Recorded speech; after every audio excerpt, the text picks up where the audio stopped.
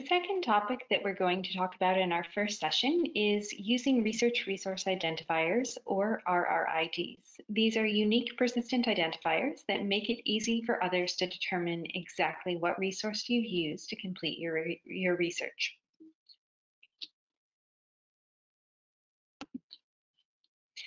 There are two websites that you might find helpful in completing this section of the workshop when we're in class on Friday.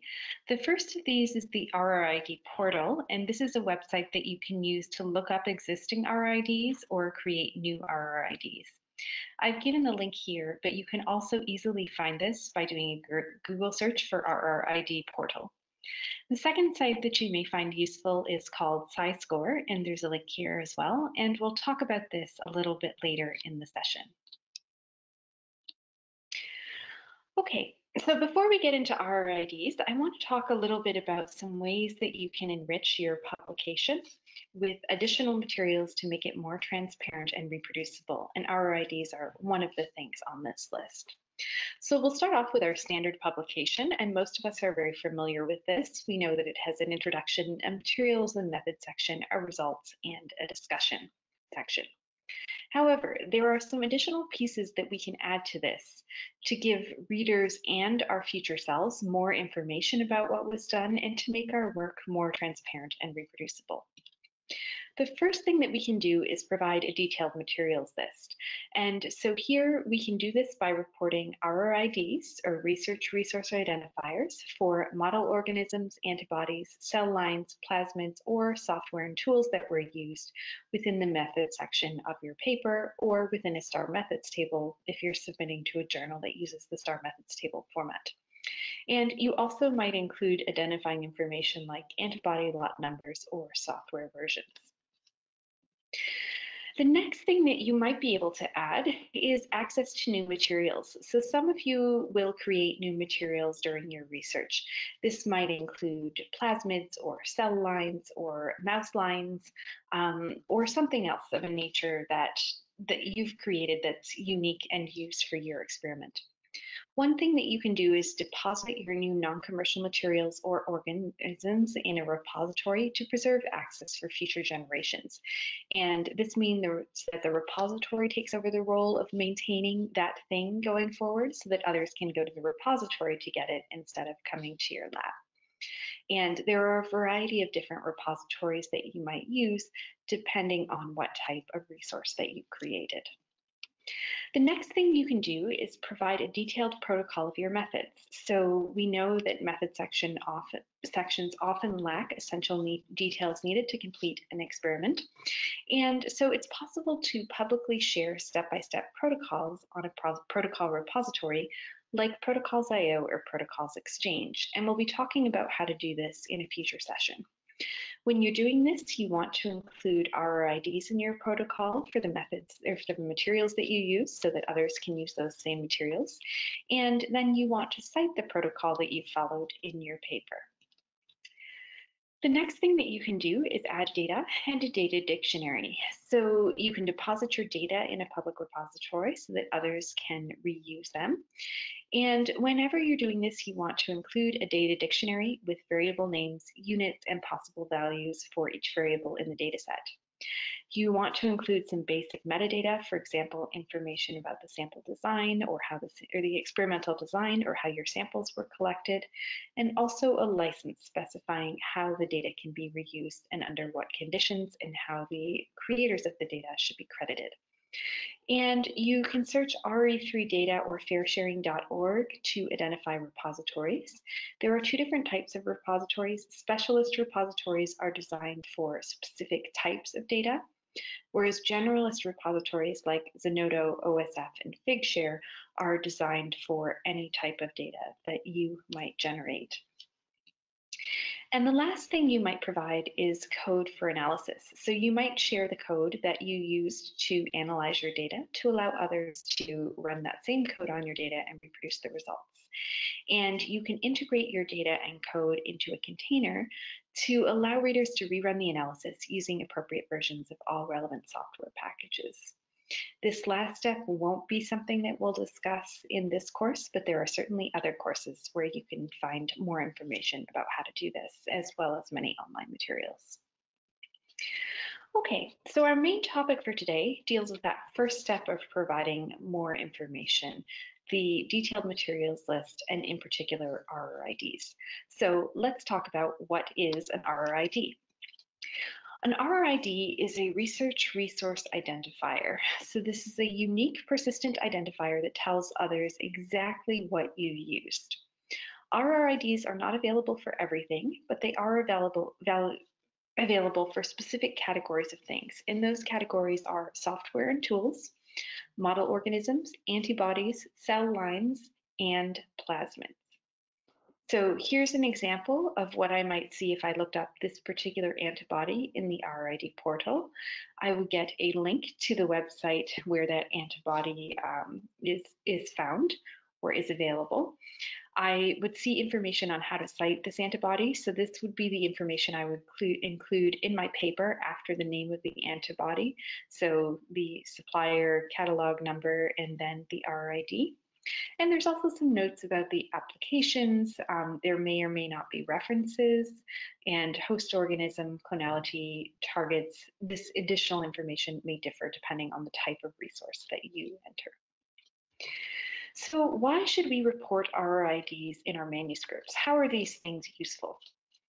Well, the reason is that others can't implement your methods or extend your work if they're not sure what you used. And this is an example of this from my own work. We noticed that amongst papers using animal models to study preeclampsia, some of them were reporting very high concentrations of VEGF in rats, and others were reporting unmeasurable concentrations. And all of them were using kits from R&D systems, so we couldn't really determine why. And so we did a systematic study, and what we found was that while all of these studies were measuring in rats, some of them were using the rat kit from R&D system and others were using a mouse kit. And those studies that were using a rat kit found unmeasurable VEGF concentrations, where those studies using the mouse kit found high VEGF concentrations. So here was a difference in what was being used that was having a clear impact on the type of data that people were generating. And it wasn't obvious, there wasn't enough information in the publications to determine what was going on and why we were seeing these vastly different levels. So what we want you to remember here is that others can't implement your methods or extend your work if they don't know what you use. So reporting the RRIDs is like giving an ingredients list for your paper.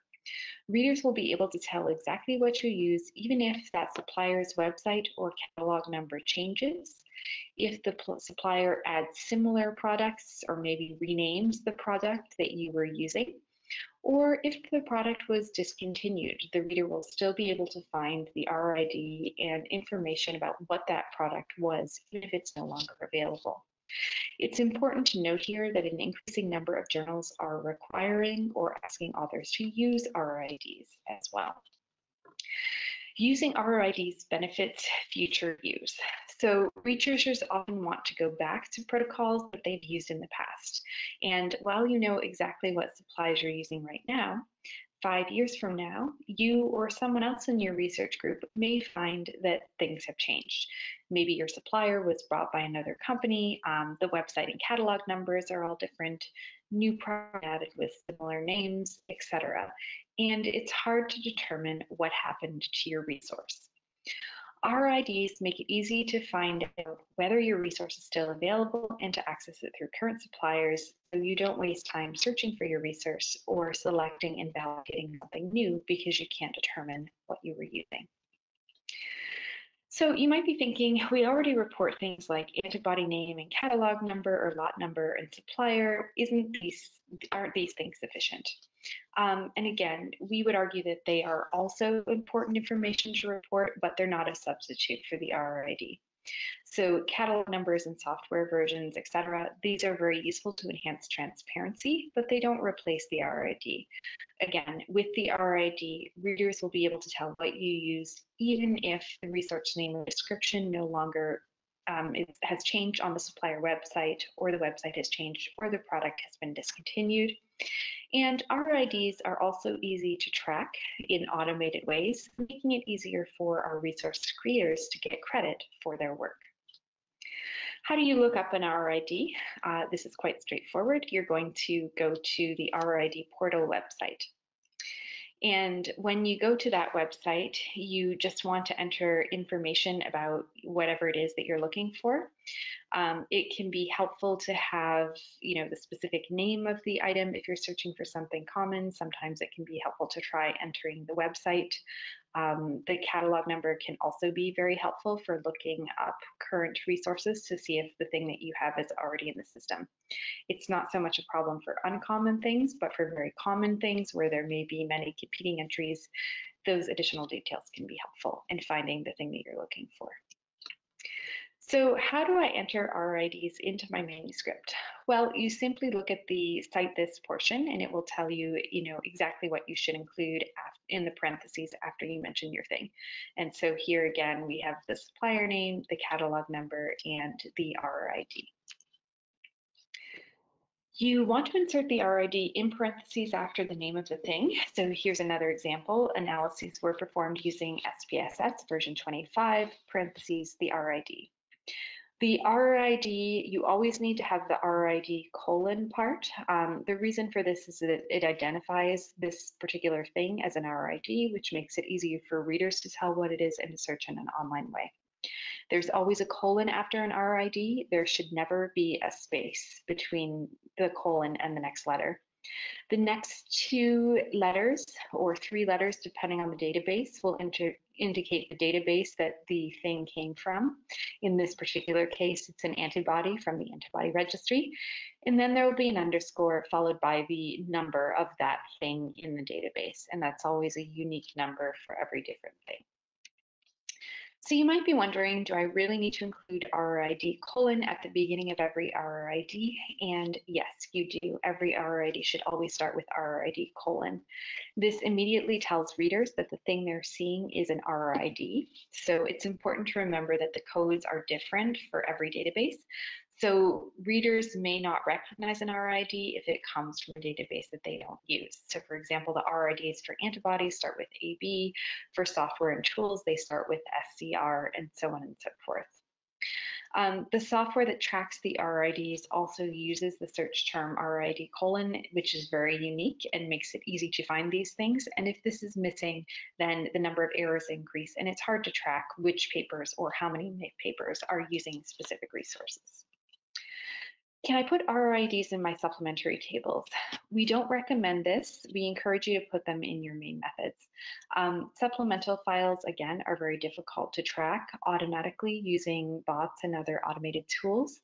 And so when you put your RRIDs in the supplement, it's hard to determine which resources your paper used, which then means that you don't know that your paper used something and research creators don't get credit for their work.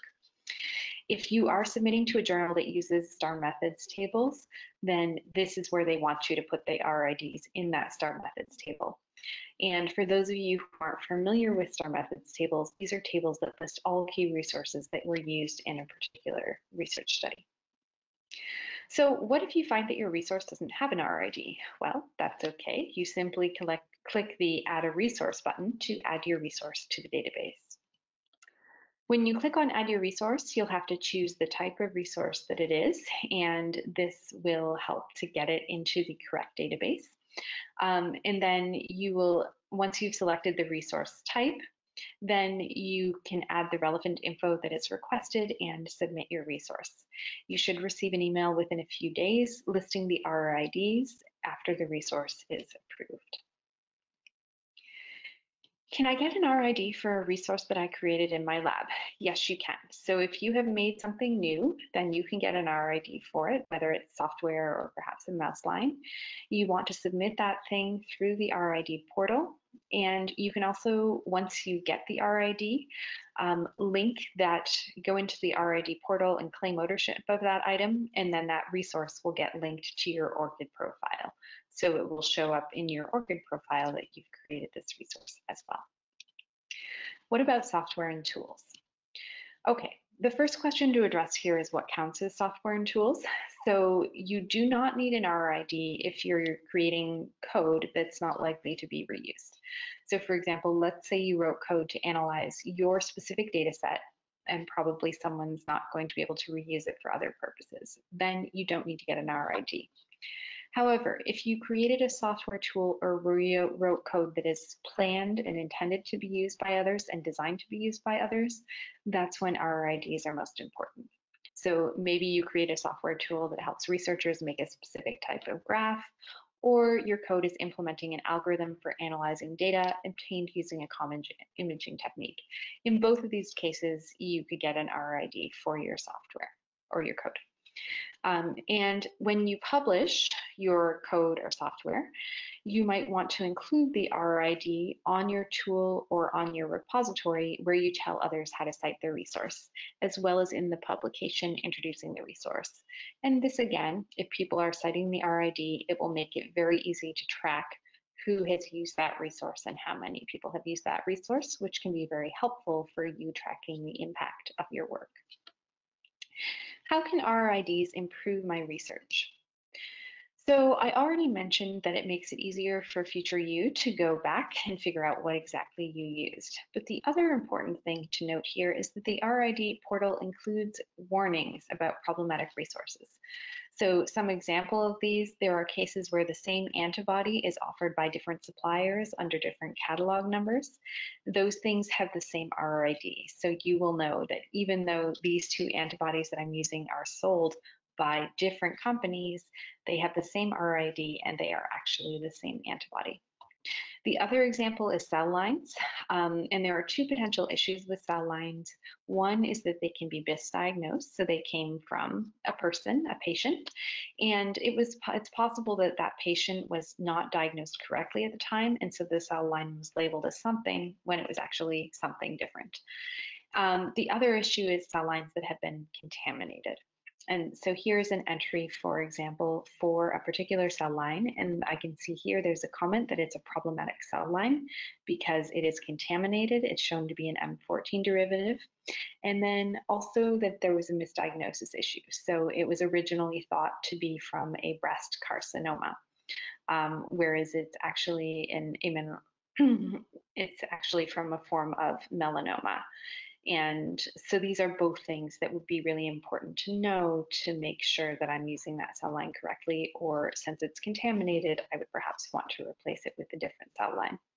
So you want to look up RRIDs to find warnings before you start your experiment, and then include RRIDs in your protocol and also use them when you're writing your manuscript. So you might be thinking, I have a lot of things that require RRIDs and I don't have time to look them up one by one. Well, this is where you might want to use a tool called SciScore, and the website link is here. If you click on Get Started, you can register for free using your ORCID profile, and then you can copy and paste your methods section and run that through the tool. And you can screen, I believe, 10 papers each year for free. And you'll get two tables back. The second of those tables will suggest RRIDs for resources that it finds. So for example, in this sentence, it found two different antibodies, and one is something that it thinks it recognizes it, so it suggests an RRID. And then the second is something that it doesn't seem to recognize, so you might need to enter that into the RRID portal.